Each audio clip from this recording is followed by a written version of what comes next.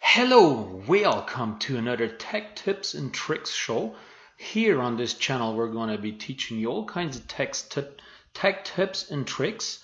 And today we're going to take a look at the Xsplit broadcaster that we use to broadcast live shows to multiple platforms. Basically, you can use it to basically live stream to YouTube, Twitch, basically Facebook Live if you really want to.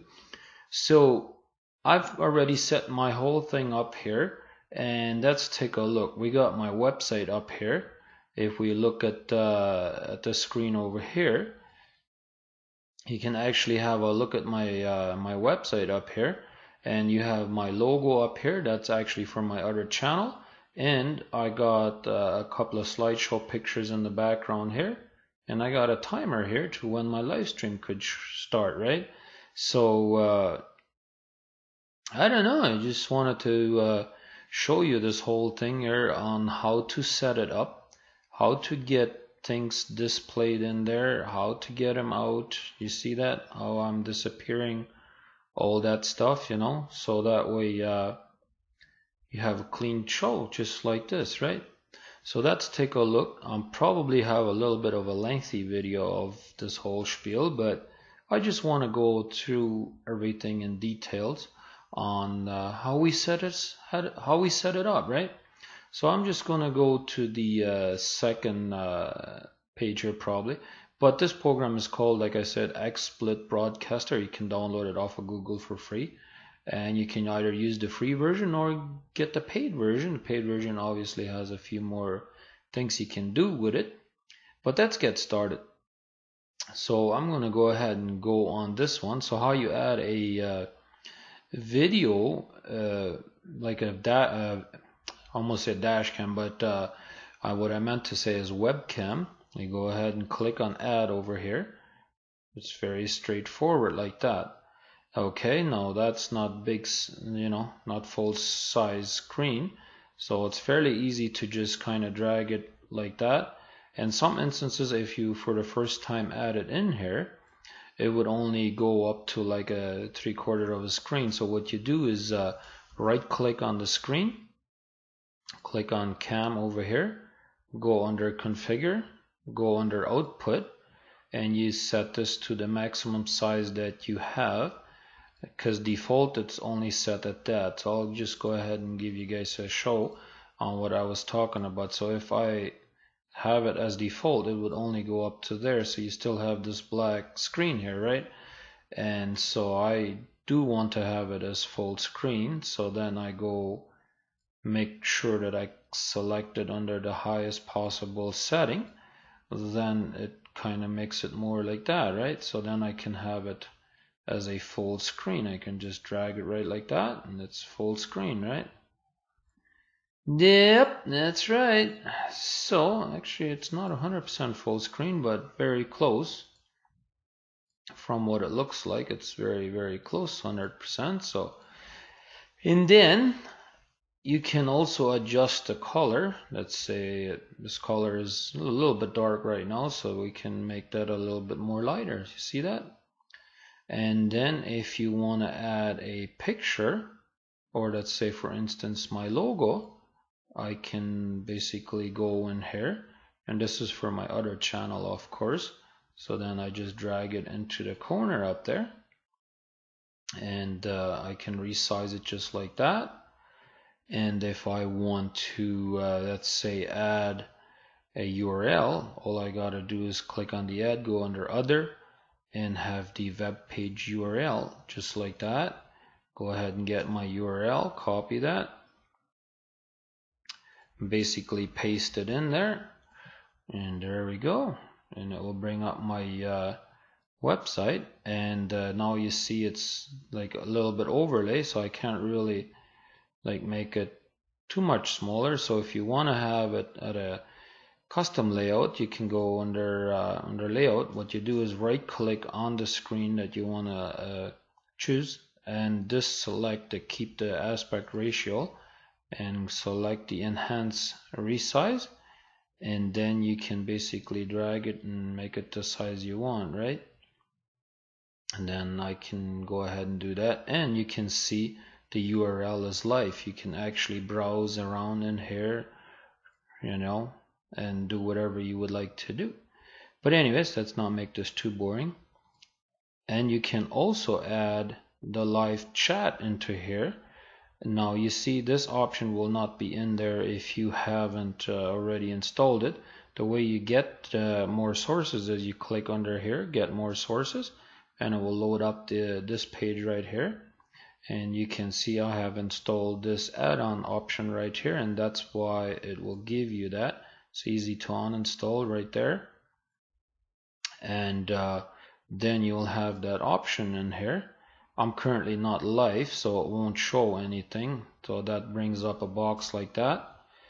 Obviously it ain't gonna show anything, but in order for that to work, you right click on it and you go under here and you authorize it, and then you select the event that you want to have the chats come in.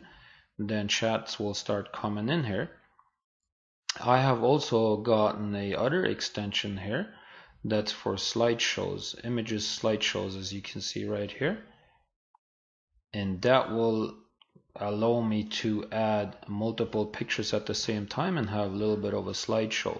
So what I did is I went in here and grabbed just a bunch of pictures here. Okay, this doesn't want to work now for some odd reason. And let me go under, yeah, I was in here before. Oh, that's, I didn't click slideshow, that's why. I went under media file, sorry about that. But yeah, you click under other and then go image slideshow, and then you go ahead and add, and then we can go ahead and add the pictures that we would like.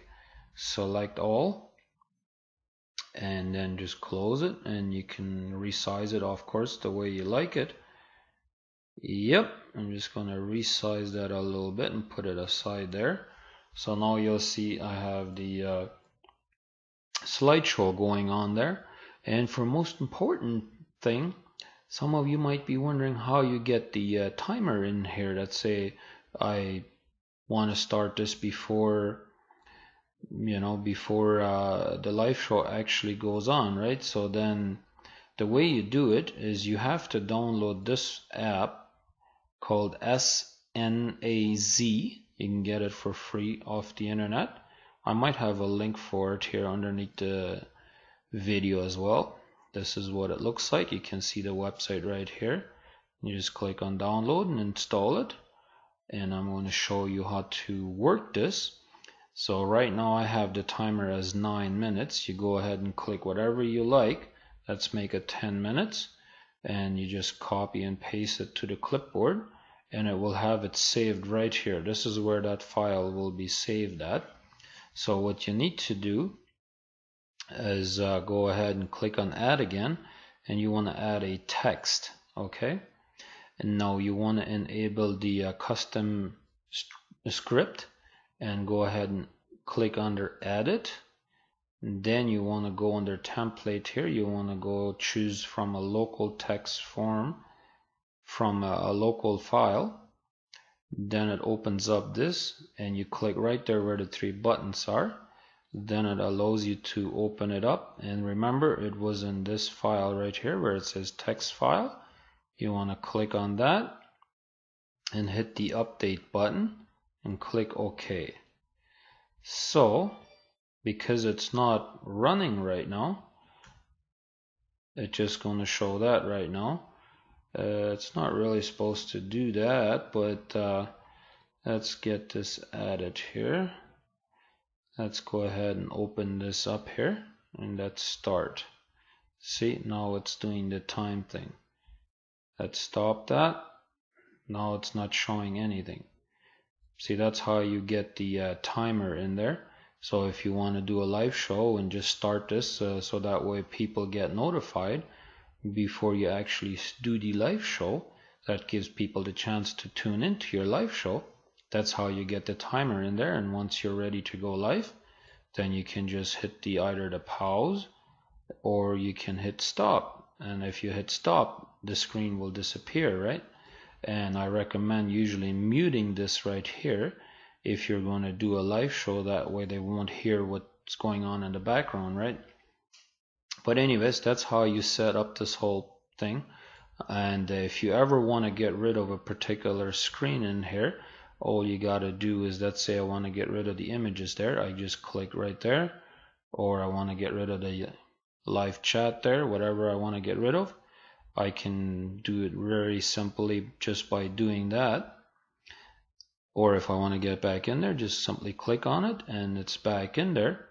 And you can even play a video file in here if you like. Let's just quickly grab me a video file here. Which one are we going to grab? I think I'm just going to go ahead and grab playing.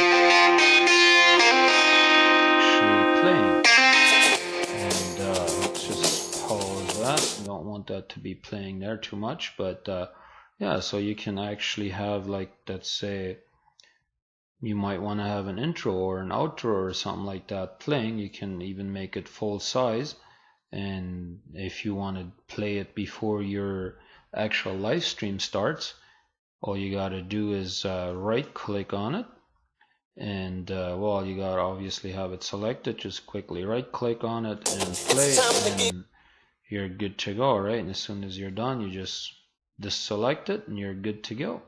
So I hope that was helpful to you guys. If you're wondering what kind of program I use to screen capture this footage, I use this program right here. It's called Live Screen Capturing, and it's provided by this program right here. When I bought it, it comes with the screen capturing program, but you can also use this one right here. That's a free version. It's called Ice Cream Screen Recorder, and that one will record your screen as well. But I hope you guys enjoyed this little tutorial on how to set everything up. So I'm just going to show you here how this transitions from one screen to another. Like right here, I have it under screen 2 right now. You see how that did that? It has like a effect to it. And you can set that up under this option right here. You can even have it clockwards. You see that? And that's pretty cool. I like this program very much. So I hope you guys enjoyed it. So we'll see you on the next one. This is Rudy, and we'll have another show pretty soon, I hope. Hope you enjoyed it.